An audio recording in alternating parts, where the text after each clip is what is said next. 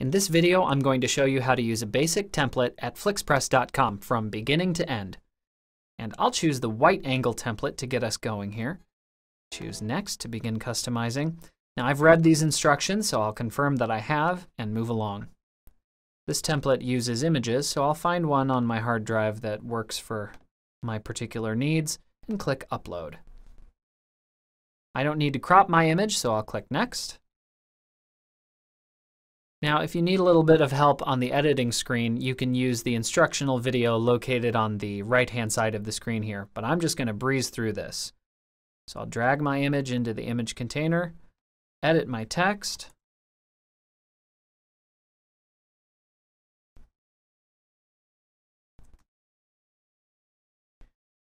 choose a song,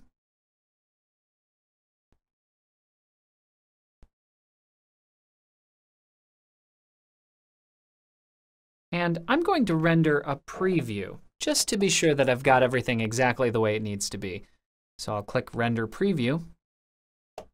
And if you haven't taken a second to like us on Facebook, we'd really appreciate it if you did that while your video was rendering. In my case, I'm going to click View My Previews. And you'll see that the preview is ready to go. I'm going to go ahead and click the thumbnail so I can watch my preview. And just make sure everything is the way I want it. Now here I'm about to notice that I've made a typo. I've misspelled the word video, and come to think of it, that image is not quite right. I'd like to use something slightly different. So if I just wanted to correct my typo, I could click the Edit button. But since I want to change my image as well, I'll go ahead and click Add Images. I'll find an image that's a little bit better suited to this project, upload that one. No need to crop. Remove the previous one by clicking the X, drag the new one in, and fix that typo. Now, I know everything's ready to go here. I only had two problems I wanted to fix, and I fixed them. So I'm going to uncheck the preview box. I'm going to go ahead and get my video rendered in HD, and I'm going to extend the hosting on the video, which means that it'll be available on Flixpress.com for 30 days instead of 10. This will allow me to email links of the video to my friends so that they can check it out maybe before I decide to make it public or use it however I want to use it. So I'll click Place Order, and I'll confirm that yes, I want to charge my account. Again, we'd really appreciate it if you like us on Facebook. Now I'm going to go to View My Orders. That'll take me to the Orders tab of the My Account page. Rendering time varies based on how many people are using our service, so you can either wait on this screen, as I have done here, or you can just come back after you receive your email letting you know that your render is complete. Now obviously this one has finished, so we can move on.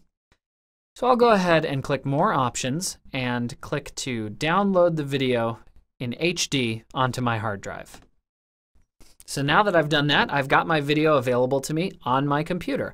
If I'd like to share it to YouTube, I can either manually upload it to YouTube, or I can use our built-in uploader here at Flixpress by clicking that button right there. Now, I'm happy with the default values just because I'm showing you how this works, so I'll click Upload.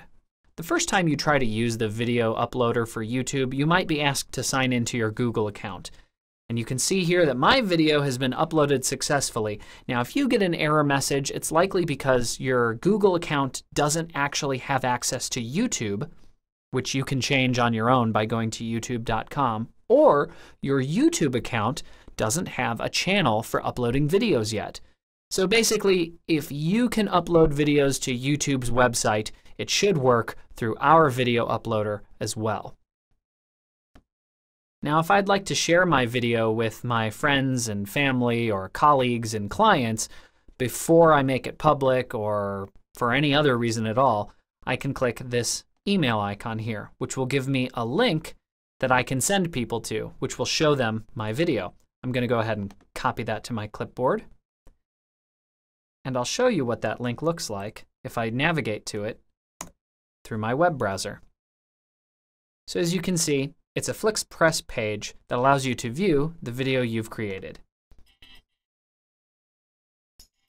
So now the last thing you may need to know is how to convert your video in case you need it in a WMV format or an MOV format. In case you want to do that, you click this gear icon.